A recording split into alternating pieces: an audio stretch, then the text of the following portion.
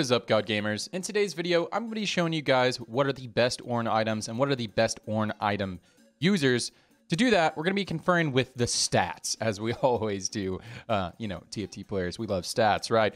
So we're going to be conferring with the stats, but also the stats don't tell all, it doesn't give you the whole picture, because a lot of times when you look at stats, especially, on the first patch, it's going to be telling you the best users on the best comps of these items. So I'm going to also try to let you know some other units that are going to be good users that maybe their comp isn't necessarily very strong at this moment, but on later patches, play them with these items. So without further ado, let's get into it. And let's first up just look at the best Ornn items. If you are unsure, the best Ornn items by far are the first two here on the current patch, and that is Sniper's Focus and Eternal Winter. The reason why these are the best items on the patch is Eternal Winter is just the most broken item that ever invented to TFT ever, and I have no idea why it's still in the game, but it still is in the game. So Eternal Winter is just perma broken, and it doesn't even matter that most of the carries in this set are auto attack based. Like just watch Lux try to kill an Eternal Winter user. She stuns herself mid cast. Just check it out. So it's not even because like things like Zeri, Affiliates and stuff like that. It's good against everybody. And then Sniper's Focus is so good because all the meta carries use it. And the stats on Sniper's Focus is just amazing. I mean, just look, Aphelios, Zeri, Kai'Sa, Azir, all use this great. Karma uses this great. Jhin, the best item holder in the game, uses this thing great. Ahri uses this thing amazingly. So this item's just broken. And then after that, there's pretty much a huge gap between how good these items are. And I think all of them are fine. Like, even though you see Anima Visage have a really low place rate, I played double Anima Visage last night on a Jhin stall comp, first place, baby. So, it really just depends on the comp and the setup. All of the items can work, but if you get offered, you want to go for these first two. These first two are giga broken. All right, now we're just going to sort by play rate, and we're going to go through each of the items. So let's start with Eternal Winter, and let's check it out. The best users of Eternal Winter are going to be your super tank. So whatever comp you're playing, the tankiest member is going to receive the item. And as we can see, play rate right here, but let's go to placement rate right here. And so this doesn't tell the whole story. The best users are going to be Sejuani, Shin. They're the premier tanks of this set. They're the best, bar none. Those are facts. But after that, you see Maokai has a really good rating. That's because the Tristana comp is super strong, right? And if you get the Tristana comp with this, I ran this last night. I ran the Tristana comp with Ornn Legend and guaranteed first. I did hit my Tristana 3 pretty early, but Eternal Winter had a lot to do with this. I actually put it on my Poppy because I didn't 3-star my Maokai, but once I got that Eternal Winter, it was the freest game of my life. As you can see, it's just great on super tanks, Sejuani, Shin. It's fine on Sion, but don't think about it too hard. Just put it on your tankiest member, and you're good to go. All right, let's check out the next one, which is Sniper's Focus, which we talked about a little bit already, and we're going to see the placement rate. Legendaries, just don't read too much in the legendaries because it just doesn't. They're legendary units. If you have these legendary units on your board, you're probably going to place very highly, right? So great on Heimerdinger, obviously. Senna, Ahri, Bel'Veth's kind of weird, but I guess if you're running a 2-star Bel'Veth, you're probably doing pretty well in the game. That's why it's rated pretty highly. But I think the more important ones to look at is Tristana. So good at Tristana. This is why this item is broken. It's just so good on all the meta carries. Once you have the 4-star Tristana and she bounces her little grenade onto the backline, this thing's insane.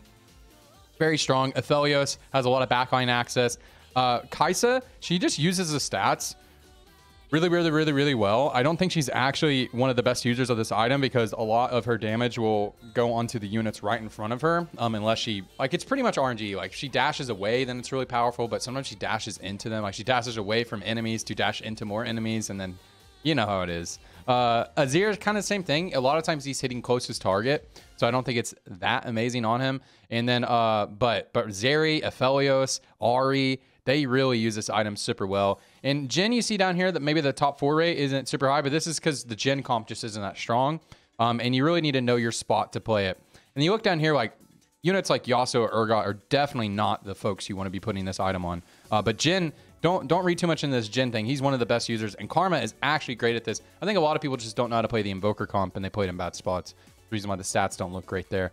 All right, Blacksmith's Gloves. And this one I'm really interested to see what the stats have to say, because Blacksmith's Gloves is pretty random. My theory is it's best onto tanks because I think there's just a lot of good tank Radiant items, Ornn items, whatever. Or Radiant items, we're right. But okay, so all the legendaries, don't worry about the legendaries. But Talia was interesting This is probably just because Talia is in the Vel'Koz comp, and so if you end up getting Blacksmith's Gloves and you put it on a Talia, that probably means you have a 3-star Talia, which most likely means you have your other 3 stars, right? So this is why this is performing super well there. Jinx, same reason. If you're running Jinx 3 in like the Tristana comp, or you're running Jinx in a Piltover Zeri comp, you're probably already in a great spot. That's why it looks like that. Zeri's broken, obviously, guys. Urgot, I think, is probably like the best user, right? He's a frontliner and a damage dealer. I think he's probably the best user if you had to pick one. Is going to be him. Same thing with Gwen, same idea. She's like a frontline and a damage dealer. So I think that's great there. Nasus makes a lot of sense to me, but I just don't think he's very strong as a carry. Darius makes a lot of sense to me. I just don't think he's super strong as a carry. But other than that, I think those are probably the best users. Oh, wow. Look at Zed. Look how bad it is for Zed. I think the idea is if you're running Zed, you really need very good items on Zed. So that's probably why. All right, we're on Infinity Force. Very curious where this puts it. I would just assume all the meta carries are going to be the best. Essentially, you put Infinity Force just on... It's mostly better on AD carries, I think. I think they just use most of the stats better. But let's see what the stats have to say. So Tristana is the one that's interesting here. We don't really care about these guys. Don't care about Viego. Viego is just a byproduct of being in Tristana's comp, right? It's Tristana that carries the comp. But let's look at this. Katarina has a decent rating here with a 2% play rate. Looking at play rate is important as well. Legendaries is obviously good here. Looks good on Legendaries. Belveth makes a lot of sense here. Let's see. Callista. I feel like Callista would probably be a pretty good user. Yasuo, Yasuo, the stats don't look super great, but he does have a 10% play rate, so he just gets played a lot. Yasuo sounds like a really good user here. Let's look at some more. Zed, yeah, Zed, because he actually needs his IE, healing, and +1. Like, he needs Titans or QSS, so that's why it's probably not great on him. There's a lot, especially frontline units. This is why I think, like, this item's definitely going to be better on backliners. A lot of frontline units have, like, their items that they have to have. So, like, that's why it doesn't make a lot of sense onto Zed. Now, Yasuo makes more sense to me because you don't have to build crit and that sort of thing. You can build more flat AD. But anyways, yeah, so better on your backline carries. Not as good on your frontline DPSs. Except for Yasuo, I think it's probably fine. All right, let's look at Anima Visage. This is just going to go on your super tank, guys. Look, I mean, I don't even need to, like, go through this. It's going to go on your super tanks. Don't worry about the rates here. Gwen is interesting. Gwen, pretty good stats there. Sion's great there. But yeah, if you're playing this item just doesn't have great stats at this time, so it's not going to look super great on anybody. But it just goes on your super tank. And Gwen sounds pretty interesting as well. Pretty interesting there. All right, let's go back to another one. Anima Visage is the worst performing one, but I actually think it's a good item. Low-key. Okay, Trickster's Glass. And Trickster's Glass is one that you want to put on... As you can see, it has the most play rate on Jarvan. It is the best on a 2-star CC tank. You really want to use it on frontliners. A lot of people use it on backliners, which sometimes can make sense, like especially if you're running like a Jhin Deadeye comp in the early game, then like that makes a lot of sense because Jhin one-shots, if you're getting Deadeye procs, just the more Deadeye procs, the better.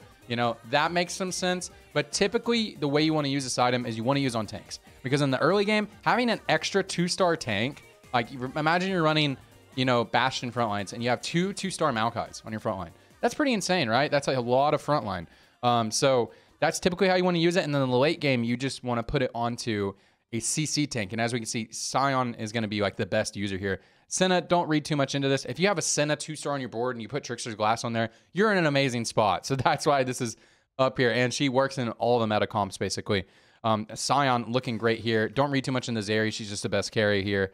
But Sion makes a lot of sense to me. Aatrox makes a lot of sense to me. Heimerdinger makes a lot of sense to me because he has that CC. I don't think you don't get the extra turret though. So I don't know, but you get the extra CC there. I think Ryze could be really good if it's like Shurima and you have this double tornadoes coming out. But Urgot seems to be like one of the best users as well. I mean, he's a frontline tank DPS. Urgot, he's just that dude, isn't he? So Sion's great, Urgot's great, and Cassante is great, of course. We see Jarvan all the way down here, but remember, Jarvan has a 20% play rate, basically. So yeah, you want to put it on a big CC tank, and in the early game, just put it on your tankiest unit, typically. But there are some exceptions, like running a Jhin, Cotton Eye Jhin. All right, Hole Crusher. Hole Crusher is an interesting item. Has very good stats, but it just doesn't feel like it does a whole lot later. But Sion is a great user of these stats, so this makes a lot of sense to me. So yeah, this seems pretty good. Aatrox makes a lot of sense to me. Diego, again, he is just in one of the best comps, so that's why he's going to be rated highly on a lot of these lists, but makes sense to me on bet Diego. Sejuani here, very high play rate, so it's probably, this item's probably very good on her with her play rate. I mean, she's just so tanky. She scales with HP. This item has a lot of HP, so that sounds very good there. Shin, just a super tank. So it just goes on your super tank or your CC unit. Urgot makes a lot of sense to me as well. Yasuo, he can utilize the stats very well. But yeah, looking pretty good here at the Hole Breaker. Hole Crusher, sorry. Hole Crusher, my bad.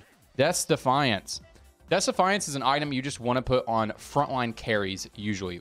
Think Urgot, Yasuo, that sort of thing. Oh, look at that. Just look at that. Urgot, Yasuo, highest play rate. That makes a lot of sense to me. And obviously, we're going to have our legendaries there. Tristana, interesting one right there. It's because you want to build Gunblade. So if you don't get Gunblade offered, you do Death's Defiance. That makes sense to me. Zeri, same idea. These are just some of the best carries in the meta. And healing is very good on your backline carry because Zeri and Tristana exist in the meta and they have backline access. Sion makes a lot of sense to me. Makes so much sense to me, actually, because he gains that attack speed. And yeah, he's on that backline. All the Juggernauts makes so much sense. Yeah, Juggernauts here. But I think units like Yasuo and Urgot are going to be like the best users. Now, they're not necessarily performing the highest in the stats, but they have the highest play rate as well. And so that's why the stats can be a little bit skewed against them. And also just legendary units always perform better, and like Zeri and Tristana, they're just broken, right? But I think the best users are going to be units like Yasuo, Urgot, Sion. You know, Jarvan could be good just so that he gets 2 cast up. But typically, you know, Nasus is going to be good later. Gwen could be good when it's their patches, right? Yeah, it's going to be best on frontline carries, but also you can just put it on, you know, a unit like Jarvan, and maybe he casts twice, and that's going to be really powerful for your team, right? All right, Gold Collector. Gold Collector is one you just don't really want to take that often unless you get it offered really early on in the game, or if you're snowballing. I got a first place last night with the Tristana build, and I ran Collector, and then I had an IE later, and that was really nice. And then I got healing for my augment, so it worked out perfectly. And I got a Last Whisper on a Senna. It was nuts. It was the freest first of my life. And the Gold Collector really helped me snowball. I hit a very early Tristana 3, hit it on 3-1, rolled a 0 to do it. And then this item like reclaimed my gold for me. So it's really good early game, but it's not super great to take later unless you already have built crit. If you've already built IE, they can be very nice. Oh, I didn't build IE that game. I got Jeweled Lotus, and then it really popped off. That was crazy. And so Aphelios has the highest rate here. It's very good on Aphelios because he has a lot of AoE damage. So that's nice, but same idea Tristana. You don't really want to build on AP units. Usually it's going to be a little bit better on AD units for the most part. As you can see, Aphelios performing pretty well here with the 20% play rate. Obviously the legendaries here. Senna is an interesting one because she hits the whole board. So if you actually have a yoked Senna with this item, she can do a lot of executes. Zeri makes a lot of sense to me here. Aphelios makes a lot of sense. Akshan makes a lot of sense. Urgot is a tougher one to make sense for me. And as you can see, it's just not as good on the AP carries. You really rather put on AD units. Yasuo, it's just not an item that gives him very good stats for him. He needs some other stuff going on. Zed, again, Zed has very particular itemization. So that's why, even though it's crit chance, it doesn't seem that great on him. All right, let's go through some more. We are on Randuin's Omen, and there's really nothing to talk about with Randuin's Omen. Randuin's Omen goes on whoever the fuck. Like, it doesn't matter. You know, you just make sure your tank line gets the Randuin's Omen buff. A bait in the late game is trying to make sure the buff is on your whole team. Now, sometimes you can do that, and that makes sense, but most of the time, you just want to make sure the buff goes onto your tank line, so you're not sandwiched in one spot, so you don't get hit with a Jarvan ult, then a Heimerdinger grenade, then, you know, all that good stuff. You guys know how it is. So this item is going to be best. It shit goes on your tanks, right? But it's going to be best on bruisers. So if you're running bruisers, it's going to be best. The reason why it's going to be best on bruisers is because bruisers have a high amount of base HP, and then you put armor on top of that, it's going to be nice. It's going to be least effective if you're running like a Bastion frontline. You know, you're running a lot of Bastions. Because the way armor and MR works, the more you get, the more diminishing returns you get. The lower values, when you stack armor on top, you get higher values, right? So it is best on stats, like raw stats, like armor and magic resist are best if you have more HP. So it's going to be better on bruiser units. So as we can see down here, that's why the play rate is so high on Sejuani and that sort of thing. But again, this item you just put on your tank line. Don't think too much about it. There's not much to talk about here. Alrighty. And we're almost through here. We're at Obsidian Cleaver. And Obsidian Cleaver is going to be really good on units like Ashe and Senna. Those are going to be some of the best users, just full stop already. Lissandra is going to be another good one. Units that just have loads of AoE that guarantee hits the front line. Senna, it's insane. She shreds the entire board. But if we look through here, it's a good item if you are already going to build Last Whisper. Just to play on your main carry is fine as well. But as you can see here, the play rate on Zeri, Ophelio is super high. Going to be a decent item on them, but the thing is, the item doesn't have to go on them. I think that's why their placement rate isn't super high, because the item can go on anybody. It can go on, it's so much better to just go on Senna. I can go on Heimerdinger. He has a lot of AoE. So that can be nice, but you know, you want to put on Heimerdinger, you can just build the Shrink Ray, right? It has a lot of tank stats. That's why you'll see people put on Scion and stuff like that. Scion has a lot of AoE with his cast. Aatrox makes some sense to me. But I think the best users are Senna and Ashe. They're just so insane with this item. Might not show up in the stats here, but I think they're insane with the item. And again, you can play it on your main carry if it's what you get offered, and you wanted to build a Last Whisper and you can't do it. So it can be very nice in that situation. All right, let's go back out of here. I think we got a couple more left. Deathfire's Grass. Deathfire's Grass is going to go on your AP unit. And something that's very important about Deathfire Grass that you need to understand is you need to really think about positioning your Deathfire Grass. Because Deathfire Grass makes, just deletes a tank, right? And so you want to make sure your Deathfire Grass is right in front of their super tank, so you can just delete their tank at the beginning of the fight. And the vice versa is true. If you see a Deathfire Grass in the lobby, especially if you're in a 1v1 situation, you want to make sure your tank is not the one getting focused. So a lot of times when I'm versus a Deathfire Grass player, I'll just move my tank to the second row. I'll sacrifice one of my guys I don't even have items on. They'll die immediately to the Deathfire Grasp, and then we're good to go. My tank will survive, and will be justice will prevail, right? This is going to be great on AP units. So if you're running an AP carry, it's going to be great on them. Heimerdinger, Senna, Ahri. Katarina can be nice because then she can just delete the tank in front of her and then start doing her backline stuff. Pretty nice there. Viego makes some sense just because of the Tristana comp. But this item's not performing super well, and I think this is really because a lot of people don't use it well. They don't like big brain position every single round in front of their super tank. And also just AP is not performing as well as a lot of the AD comps right now. But you know, just put it on your AP carry, put it on, you know, it doesn't necessarily have to be on your main AP carry. It does have some great stats, but just put it on whoever, on your main AP carry or a side AP carry, and then just make sure you position each round to kill their super tank. And again, when you reverses it, make sure you position away from it. All right, Manazane is going to be best onto AP units. I imagine someone like Ahri is going to be an amazing user of this. Someone who needs to get a lot of big casts off. Ryze makes a lot of sense to me, especially the ones where he's a little bit stronger on. Senna makes a whole lot of sense to me. After she casts, she gets another big cast. Crazy. So I think this item is best on the legendary units. And then like Sorks as well. I don't think it's super great on Lux because she's channeling for so long that I don't think it's great, because then she wastes the time that she's channeling. So I just don't think it's super great there. But Vel'Koz makes a lot of sense to me. Sona makes a lot of sense to me. Units that have these very impactful casts and they don't spend a lot of time channeling. Jarvan makes some sense to me, but you got to make sure he can stay alive. So it's a little awkward there. Urgot, I guess, can be fine. But the key thing, it's going to be really amazing on legendary units, is just things that have really big, impactful casts. Think Senna, Ryze, Ahri, Heimerdinger, and you're good to go.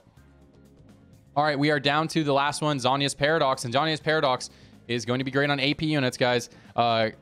Especially when you want to de-aggro, or if you're versus like rogues. If rogues are really meta and you're playing like an Ahri stall comp, then it's going to be amazing. You basically guarantee your Ahri gets her third cast off, as long as your tank line isn't complete dog shit. Okay, so obviously it's going to be great on these guys. I guess Scion could be good. I mean, it's just like his play rate is so low. It's just like if you're running 2-star Scion. Scion sounds interesting to me because the AP scales his attack speed. And then like once he'll go Zhonya's and he'll guarantee his ult, and then he'll be on the back line and he de-aggro. So maybe he gets 2 ults off. And then also, you know, whenever he turns into his zombie form, I think it can proc again. So that's interesting to me there. Cassante makes a lot of sense because you can pretty much guarantee he gets his second cast off. So going to be very good on legendary units. But let's look at some of the main carries down here. Callista makes a lot of sense to me. Zeri doesn't make a lot of sense to me. Urgot, it kind of guarantees he'll get another cast off, so it makes him very, very, very tanky. Kai'Sa, she does jump into some nonsense a lot. Yasuo, same idea. So those guys make sense to me. But yeah, this item's weird to play around, but it's really just going to be good on units where you need to stall and they can get a really big cast off. You know, like Ahri, Cassante, Scion can, like, I think he can double proc it. Heimerdinger, Senna. You know, like if their cast is so impactful and you want to make sure they get it off every fight, then it's going to be good on those guys. But anyways, I think that is it for the items. And again, here is the placement rate. Guys, play these first two. This is why Ornn is so broken. It's because you can take Sniper's Focus and Eternal Winter if it's offered. You just play the lottery to get it. But other than that, the other items are pretty solid. And even Anima Visage, don't be afraid of it. I ran double Anima Visage. It's just very comp specific, and you gotta go for some tank items. So just be mindful of that. All of these items can work. And I just wanted to share this with you guys. Anyways, that's it for me. I love you all, and I love TFT.